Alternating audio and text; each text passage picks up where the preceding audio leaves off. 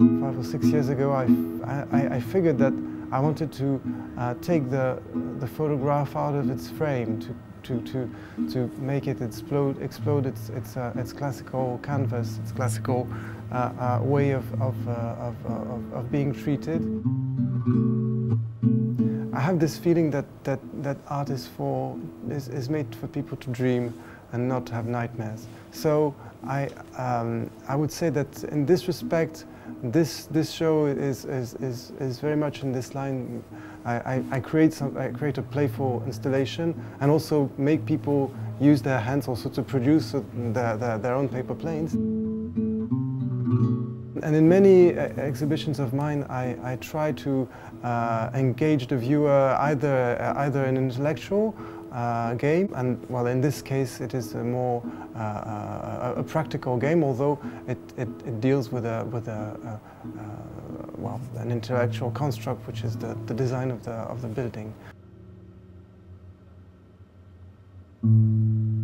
Its design is very interesting, since it starts with a square, and out of this square, the building rises and becomes a three-dimensional shape.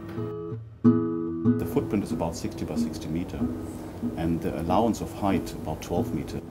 And that was exactly the, let's say, the volume of the old hangars. And we tried to play with that volume. Basically took that footprint and we were squeezing it, folding it, cutting it. And at the end of the day, we came out with that origami shape. And the form which the architects actually devoted was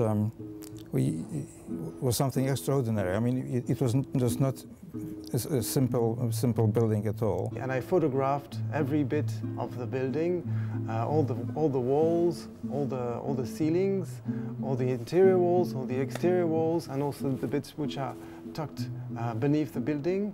And also had to rent a crane in order to photograph the roof.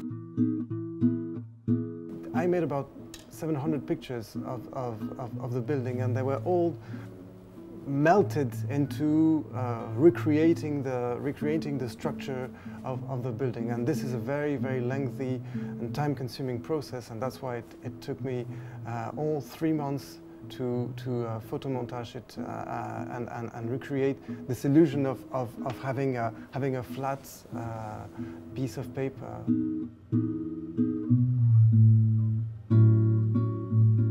Out of a square sheet of paper, you can recreate the walls and the structural elements of the building, having in mind that some of the bits are actually folded under the building, which is quite peculiar.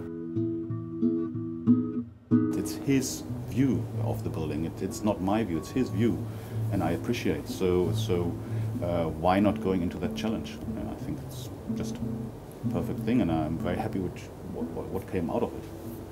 There was something from children's dream in this design. I mean, you're talking about paper planes. We have them in the background, but this also is basically a toy of sorts. We can use the same piece of paper, but instead of creating this shape, we create an array of other shapes which may look like real planes that can be thrown and can be flown. The paper planes are made out of sheets of paper which are 1.5 meters wide by 1.5 meters wide and double-sided. And in order to achieve this, we had to research and try to find the best way to create these paper planes. And so the team at Arup was absolutely fantastic. So eventually we come out with a series of 5 very large paper planes, which will be hanging next to the pictures that show the building being flattened out. So it's a very playful interpretation of the building. There we are.